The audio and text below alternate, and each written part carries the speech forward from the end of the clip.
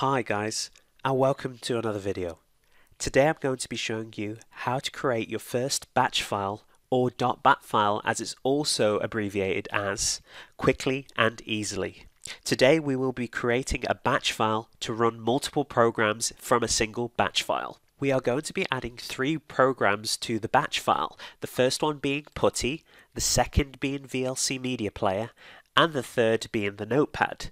Now, to make a batch file or a .bat file, you're going to need a text editor. That text editor can be something simple such as Notepad, for example. I'm on Windows, so today we're going to be using Notepad to create our .bat file. I'm just going to double click Notepad to open it. Once you've got your Notepad open, we can begin creating our .bat file. Now the first line of our batch file, we're going to include this simple piece of text here. We're going to start off with an @ echo space off. This echo off command that we have just included is a great little command because it basically prevents the command prompt from displaying all our commands. I would therefore describe the echo off command as a housekeeping command. It keeps everything looking nice and clean. I will show you towards the end of the video how the echo off command compares to the echo on command. Now echo is usually on by default, hence why we have to include the echo off command. Let's move on to the next step now. So what you're going to do, you're going to go to the second line now, so you're going to hit enter, and now we're going to start including the commands to run each of our programs. So the first program we're going to tell this batch file to run is going to be PuTTY. So what you're going to do is you're going to type start space and then the program name, so in our case it's PuTTY. This command will basically open up PuTTY. Now to open up VLC as well as PuTTY, you're going to hit enter again. You're going to type start space and then VLC, and this will now open up PuTTY and VLC. To open up PuTTY, VLC and Notepad, you're going to hit space again. You're going to type start space and Notepad.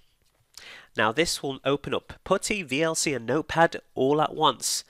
And of course echo is going to be off. Remember, I'm only including 3 programs. You can include as many programs as you want, and they can be any programs that you want them to be. Remember to ensure each command is on its own line. Great, so I'm happy with the current file. Now how do we save this text document as a .bat file? All we need to do is go File and then Save.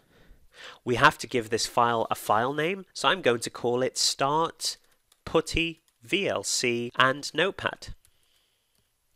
Once you're happy with the file name, we got to add one crucial piece of text.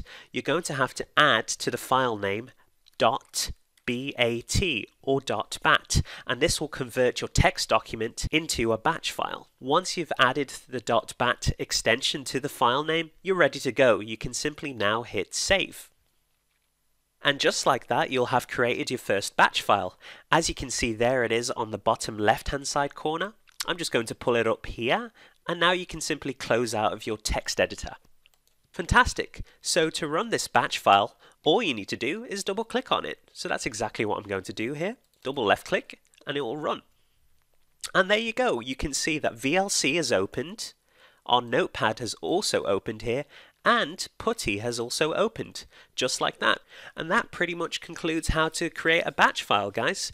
But before we end, I just want to show you how echo on looks compared with echo off. So let me just close out the 3 programs here real quick. And I have 2 screenshots on my desktop here. So I'm just going to show you how it looks like with echo on.